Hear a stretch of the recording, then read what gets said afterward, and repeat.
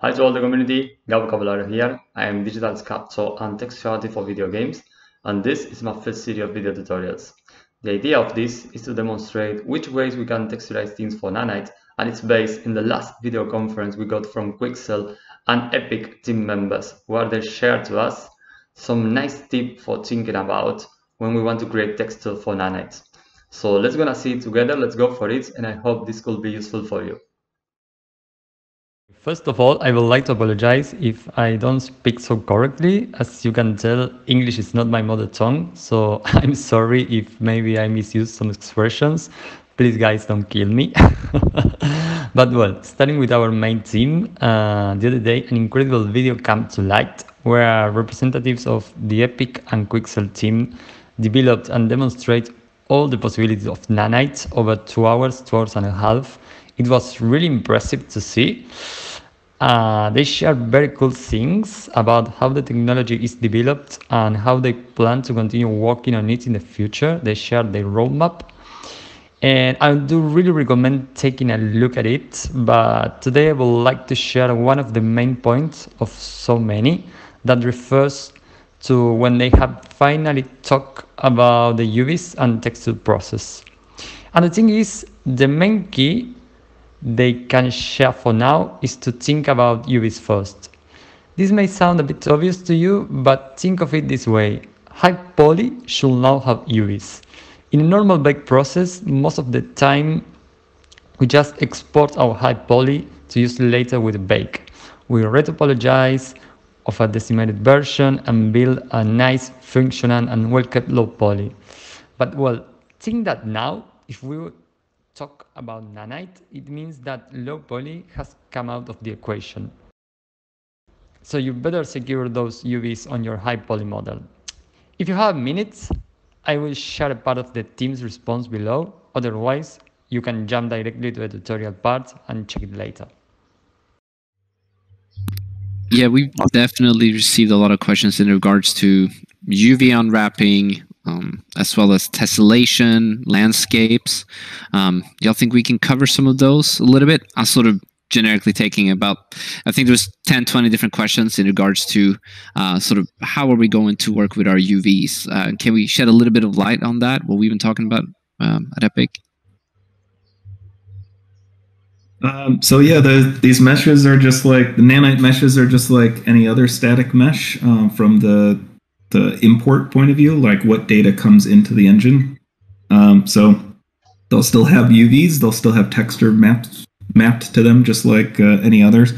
As far as how to UV them in other DCCs, I'm not going to be the best person to answer that because I'm not an artist that goes through this like day to day.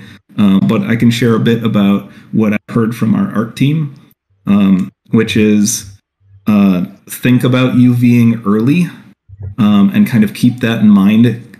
Keep in mind that the fact that you will need to do that and don't leave it towards the end. There's a similar sort of thing happens when if you make if you start adding subdivisions on your mesh, if you can UV it before you start adding the subdivisions and start sculpting in more detail, or if it's just a standard smooth sub-D, if you can do those if you can UV it before you start adding subdivisions, it'll be much easier than if you try to UV it after you've done things. Well, to say we don't really have a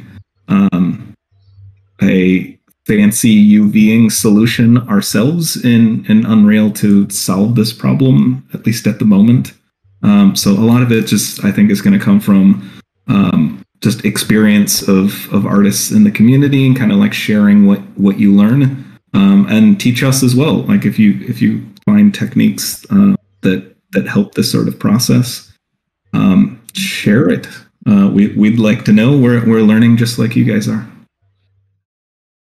Okay, so first of all, I would like to clarify from which point we're starting. Perhaps thinking UV first is something common for you due to your usual workflow, or because you tend to work with hard surface models that have a well-defined shape from the beginning. Perhaps you start on a low poly with UVs, which you then make more complex until you get your high resolution mesh. But I would like to cover in this little guide, in this little tutorial, the case of an organic free sculpt that we simply just didn't know how it would end, and we played with the shape in Dynamesh mode until we reach a satisfactory result. For this, I have prepared this small example. As I say, I just didn't know how it was gonna end. I started this as a free sculpt. I just took my time and started playing with the shapes until I reached an acceptable result for me for this demonstration. So I got here my high poly, which of course has millions of polygons, and I would like to use then as my Nanite mesh directly in Unreal. So let's see the projection process a bit to ensure that our Nanite mesh reaches the engine with UVs. I have here my reference character from Unreal. It is good to always keep in mind and check the scale, especially in ZBrush, to ensure that our model looks good in the size we have designed it. So the first thing we are gonna do is to duplicate this object to save our high poly, which we will later reproject, and I'm gonna rename the copy as remesh UVs and the original as original high poly.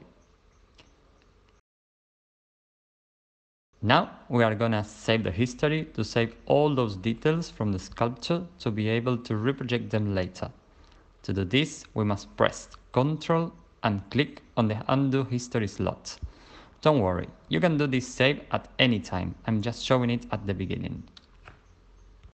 So now let's gonna do the remeshing process. This is gonna be, as always, we're gonna use seed remesher tool.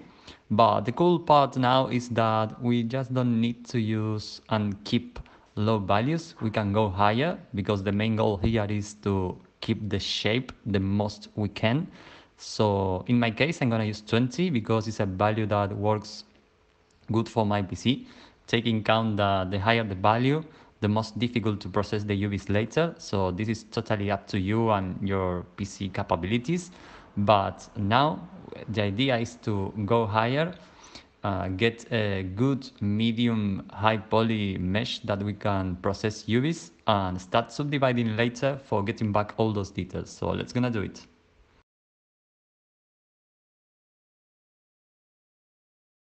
Process done. I got here my mesh. As you can see, it's a good base mesh, a good starting point that keeps the overall shape.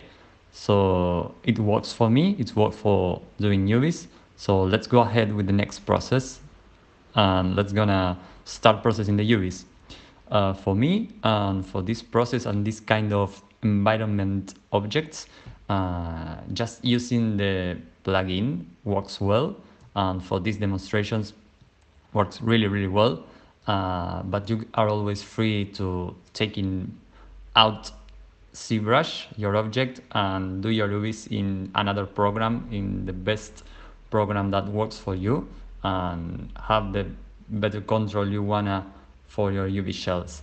I got another option before processing your zero measure, which is painting mask and doing polygroups. There is also another good plugin inside the ZBrush, which is called Polygroup It. They all work cool. They are really nice to use and easy. They are really handy tools. This is another option that I would like to show you, just for you to keep in mind that you can do these polygroups and ask Siri Measure to keep them and use it for process also the topology flows. You could convert these polygroups also later as your UV shells and moving and play it a bit around inside ZBrush. But as I say, just feel free to do your UVs in the way you want and the way that works better for you. Remember, the main goal is just to get this medium version, this lighter version of our Nanite mesh with UVs that then we're gonna subdivide and get back all those details. Once you're happy with your mesh and your UVs, you can go ahead with the reprojecting process.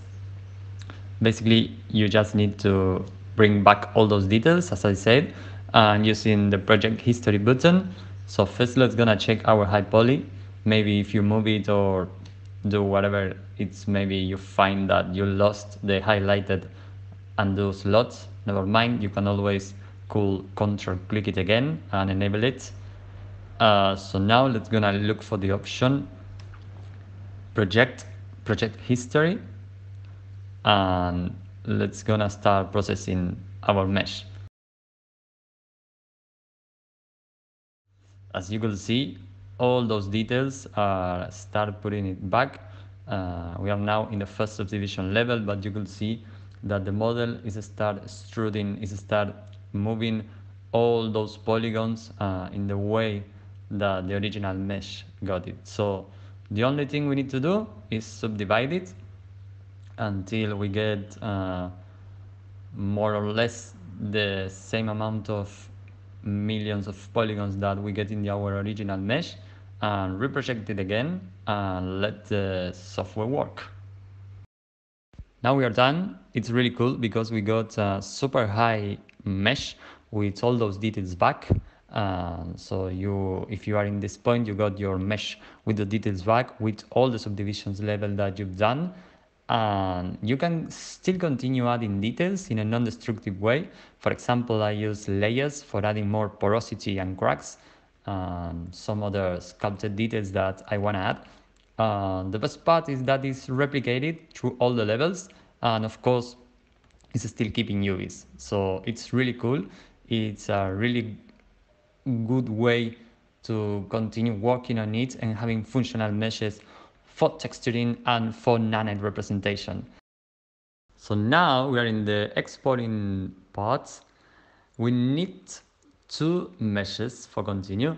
One of them, of course, is gonna be our high poly mesh, our super high poly mesh indeed, because it's gonna be our Nanite with all those millions and millions and maybe billions of polygons, just ready to get represented through Nanite technology. We all seen UE5 demo.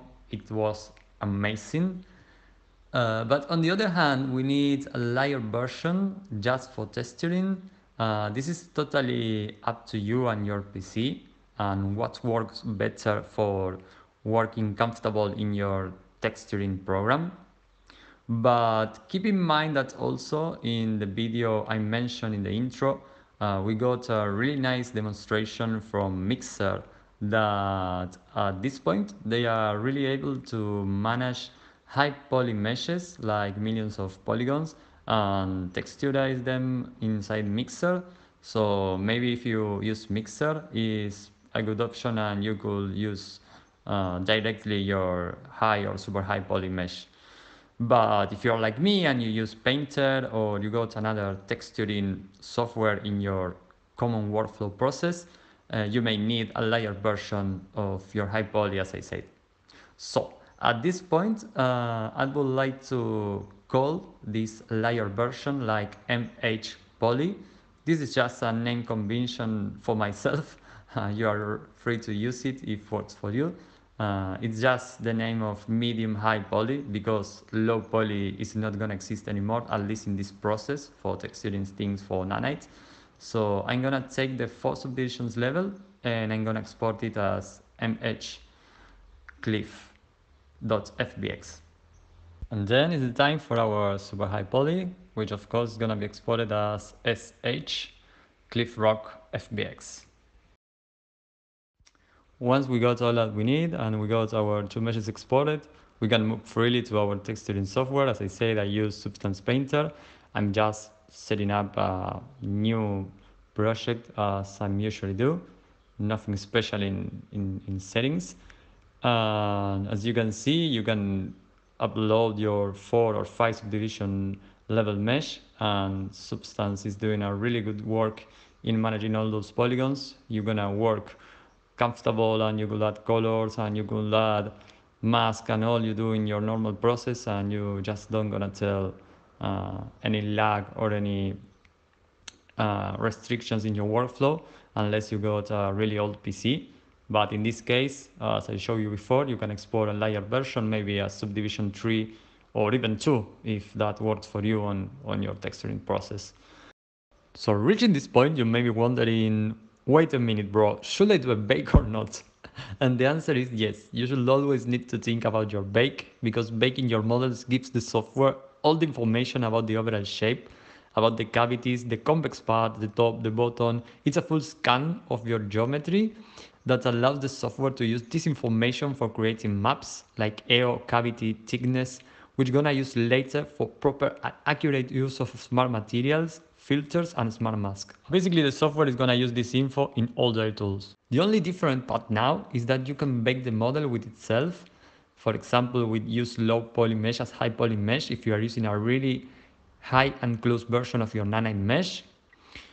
Or for example, you can bake with a higher subdivision level. You can perform a bake with a 5 or 6 subdivision level, and you can always bake your Nanite mesh as your high poly, but taking count that in some cases it could result a crash because it could result too heavy of processing for your PC.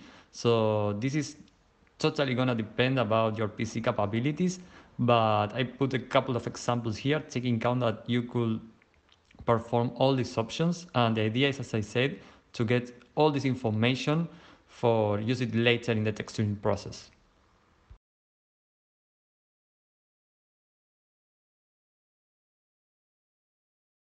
So once the bake is done, just go ahead with your normal texturing process. Nothing new here. I just play around a bit with colors and filters. I put my logo over the stone. This is just for demonstrating process, nothing fancy. But as I said, just make use of the software as you usually do. And when you're done, export your maps. So here I am in Unreal. The process is simply uploading your mesh, and make sure to enable the build Nanite option. And after the calculations, I've just created a material and simply connected my albedo map and the channels of my RMA texture to roughness and ambient occlusion. The rest was simply turning off the sky and the default elements of the level and adding some lights. I'm not even using special post-processing, but the most important thing is, as you can see, if we play around with the different visualization modes, that is a really dense mesh being processed and displayed through Nanite and has got our custom textures. This means we are not completely tied to store assets or materials. This is all up to here. I hope that as a first starting point it has been useful for you, and that can start to inspire and to open the door to you to continue creating and producing amazing stuff for the new technology that comes. And that together we may create a new pipeline of workflow. Why not? One last thing, you can check a post with the complete step-by-step of this tutorial on my ArtStation page. I have left the link in the description, and if you have any questions or comments, do not hesitate in writing to me. As well, if you would like me to continue developing content. I promise to improve the quality over the time. This is simply the first video, but it seems important to me to do it. Cheers to all, happy sculpts, happy textures, and see you next time.